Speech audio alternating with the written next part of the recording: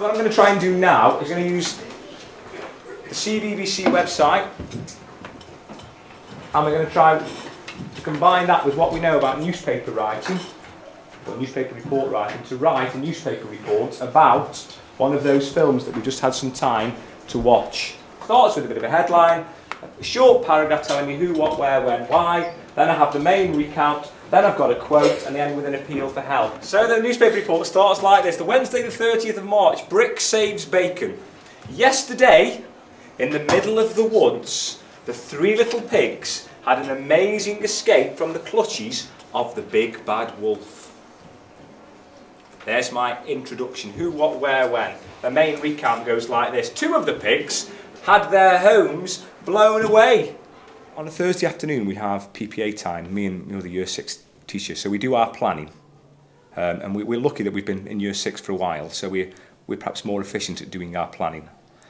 When we finished the planning side, we then go onto the platform, because it's all Thursday afternoon. We go onto the platform and then we add the content to the platform, which we know next week's lessons are going to use. So we start off on we have a Year 6 page, and then we'll put on what we do in literacy for the week, what we're doing in science for the week, and what we're doing in maths for the week. And onto there, we'll then put the relevant web links that we're going to use, particularly for literacy.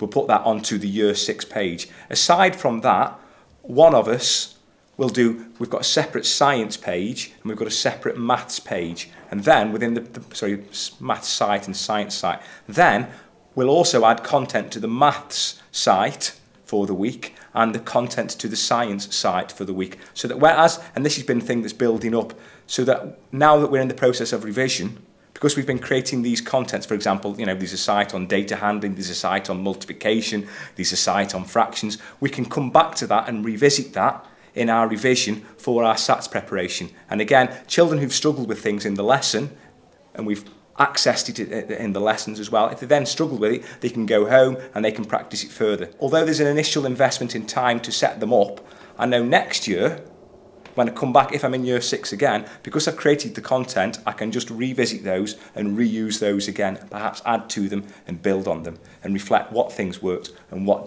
things didn't work. I don't have to reinvent the wheel. And to get to that stage, it took quite a bit of evolution, because at first I was just creating stuff here, there and everywhere, rather ad hoc, but now it's more planned, the structure.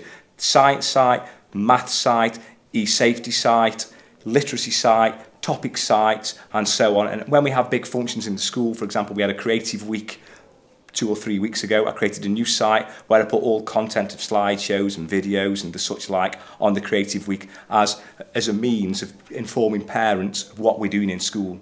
If you like, it's a bit of a portfolio of our work kind of thing. My name's Tammy. I'm a parent of a Year 6 pupil and a Year 3 pupil at Sandford Hill Primary School. The benefit for me as a parent is that I get to be involved with my son's work. He'll be keen to show him when he comes home from school, and I can see what he's been doing and what the class have been doing, and it's nice to be able to compare. And if he needs any help with homework, I'm able to help him then. It's nice that that I'm able to take an interest, whereas before he would come home with pieces of paper that he had to fill in his homework, but now it's all interactive. I can sit with him, we play games on there. When we first launched it to parents, we've launched it to Year 6 parents, we tied it in with we did a SATs information evening for parents, and we were telling parents, as we prepare for the SATs, we're going to be sending stuff home that we require the children to revise and to revisit. And part of that we also tagged onto was e-safety as well. I think that's an integral part to the platform. Don't roll out the platform without delving into e-safety. And the parents that came then to that information meeting, they had to sign for their password to get the site.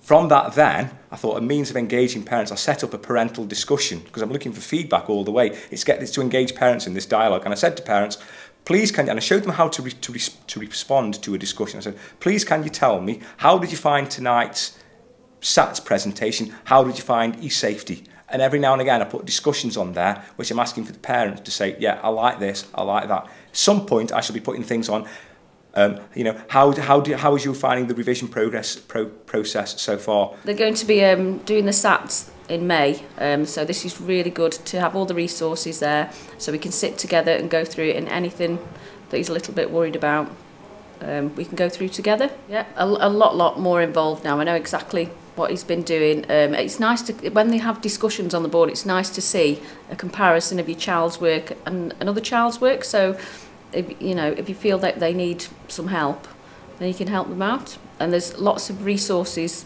on the learning platform, so you can go through it with your child. At the moment I'm just writing a newspaper report on the story of Jack and the Beanstalk, and we're going to put it into the discussion. Yeah, I go on it at home as well. I think it's really good because there's a lot of websites you can go on which help you with your learning. He puts like things on what we're learning about, so when we were doing the Ken Shook's Kingdom, he put lots of different chapters on and we had to answer lots of questions about the chapters and reply to discussions. What they did with some of the pupils, they trained some of the pupils on the learning platform and how to use it, and those pupils went to train other pupils. So that's building confidence. Because all the time what I'm trying to engender is a culture whereby they don't learn because I tell them they must learn, but they learn to find out. To me, the platform is not knowledge-based, it's skills-based. What I'm trying to equip the children with is the skills to learn. I can teach them how to learn. I want them to go away into the wide world and use those skills, learn for themselves. Learning's for life.